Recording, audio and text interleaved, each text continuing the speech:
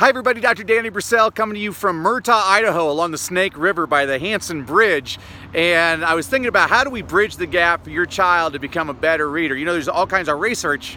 It was a great study done in the mid-1990s. Harvard did a study. I always have to say Harvard did the study.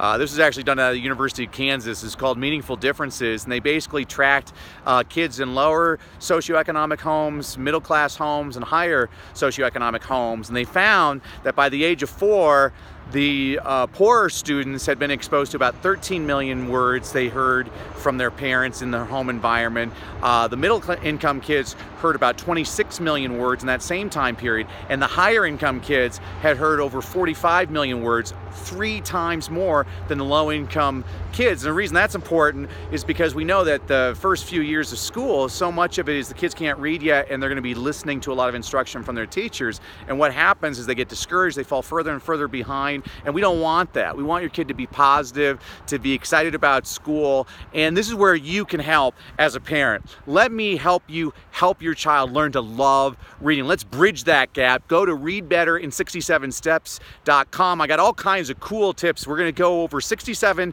consecutive days. I'm going to show you every single day a new tip on how to get your kid to love reading. Most importantly though, you're going to have the time every single day one-on-one with your child and show them that you're the hero that they already think that you are.